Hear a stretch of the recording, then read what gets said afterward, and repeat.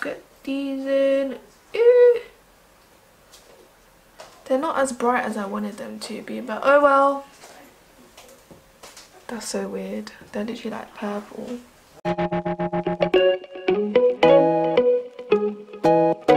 Hey guys, welcome back to another video. So today I'm going to be doing something a bit different. I'm basically going to be recreating one of my mum's modelling photos, and I was just going through them the other day and I was like, why not just recreate it in a video? So I thought it was a really good idea. I put some pictures here of my mum. She used to do quite a bit of modelling before, like here and there, especially when she was much younger. These were like more like, I think in her 30s, I think. But yeah, I'm doing the one where she's kind of like looking to the side with the white top, and I kind of created the same makeup. So yeah, I guess this is a little video dedicated to my mum, and yeah, I hope you guys will enjoy it. Before I go, I'm going to do my post notification shout out, and today's one goes to London's Rock. Yeah, London's Rock. Thank you so much for the love, and if you guys want to get a post notification shout out next time, all you have to do is subscribe, press that bell button, and when you have done so, comment below when you have. And yeah, I pick, it can be anyone, I explain it every time, but I pick people who show a lot of support or who just comment done in the comments below. So yeah, I think that's all I have to say. I hope you guys will enjoy this video, and before you go, subscribe and hit that thumbs up button. I love you guys, and I'll see you in my next video. Bye! Okay, so the first thing that I did was pop in my contacts, which are from Mesmerize. They weren't as bright as the ones my mum had, but it's okay. It's a shame, but it's alright. Oh well, I feel like they didn't do anything. I put my hair back with this thing, a headband thing, and then I'm gonna start off with my brows. I'm using this sleek eyebrow pencil, and this is the darkest shade, and again I'll link everything in the info box. And yeah, I'm just filling in my brows, and if you see me looking away, it's because there's this damn fly that was really bugging me and I couldn't get it out. And it was a really massive fly, like I couldn't even bear it, like it just kept coming close to me. But anyways, I'm just filling in my brows as usual, and then I'm using the sleek brow gel in the darker shade as well, but it's a bit more on the reddish side, but I feel like because it's a bit lighter and more on the reddish side, it kind of gives dimension to my brows, like make them look fluffier. I also went in with the NYX Gotcha Covered Concealer in Golden just to clean up my brows and carve them out. This really helps you to define your eyebrows. I don't know if you guys have tried it. I mean, I feel like everyone does this nowadays, but it just cleans them up, and I mean, it does make them look extra like clean and perfect, but you could totally skip this step if you want more like natural, effortless brows. But yeah, I'm just filling in, and then I am going to go into my eyes. I'm using the Tarte Shape Tape Concealer in Tan Sand as my eye base. This makes a really good eye base, and you guys know it's one of my favorite concealers ever. And I'm just blending this with a brush. These brushes are like from Amazon and eBay. They're called Tonsee, so Tonsee brushes, and they just come in the sets. Then I'm using this NYX eyeshadow, and I know my mum was wearing lilac eyeshadow on my eyes. I could see it like very faintly. So yeah, I just used this one colour all over the lid. She didn't have really like complicated eyeshadow or anything like that. And I used this fluffy brush again from one of the sets of Amazon. You can use any like Tonsee sets. They're like a really good brand, and I've used a lot of their brushes. I always get asked a lot of times, but they come in like sets. And I used a clean buffing brush as well, just to like really blend out the edges. I'm also using this ColourPop eyeshadow in AMAZE, and I'm just popping this really into the inner corner, but these damn nails weren't working with me. I swear down, like next time I get my nails done, I'm definitely doing them much shorter, because I literally can't do anything with them and I get really frustrated. But yeah, I use the brush and put this on the inner corner bit.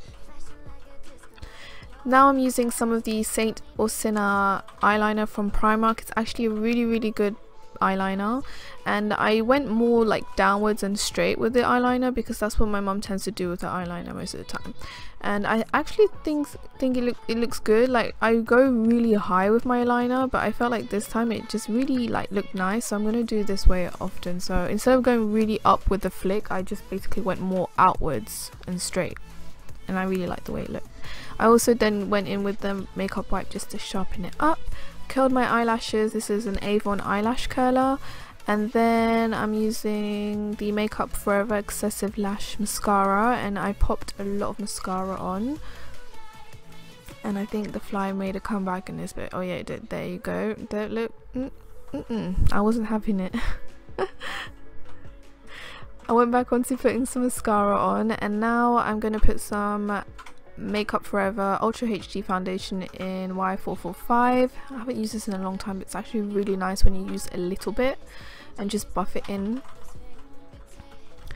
So yeah, just put a little bit all over my skin. I already moisturized this morning, so I didn't put any moisturizer. And I also had my SPF on. I was just casually buffing in my foundation, and I look to the side and I see my cat. Basically, I was trying to get the fly out, and I opened my window and my cat literally went out the window.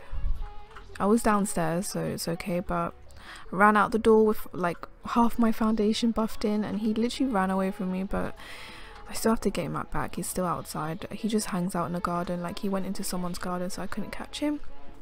But anyways, I continue with my video, just buffing in. Look, oh goodness. After my foundation, I went in with the concealer again with the brush, and I just applied this very lightly under my eyes. This concealer is very full coverage, so you only need a little bit. I actually put a lot, to be honest, but the beauty blender just absorbs a lot of the product, and you know, make sure that there's not too much. But when you do it with the brush, I only need a little bit, and you can see it makes such a big difference. And after that, I did also use the Bare Minerals concealer in a darker shade, and I'll write the darker shade in the info box, the shade of it I mean. And I just use this to contour and kind of bronze as well. I really like the shade of this one. It's actually a really nice bronzy shade for me. I went under my cheekbones, on the bridge of my nose, on my jawline, and then I did take a ZOEVA foundation brush and just buffed it all in, and I went in between my foundation brush and this brush that I'm using right now, just to really get like a natural kind of contoured finish. I don't want it to be too defined, but it's actually really blendable. You can work with it very easily.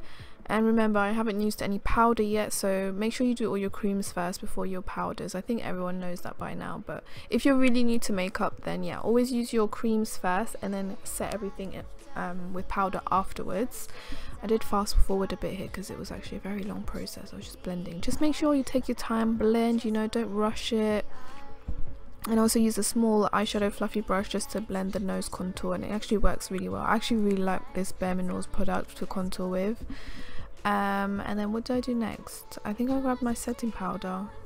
Did I?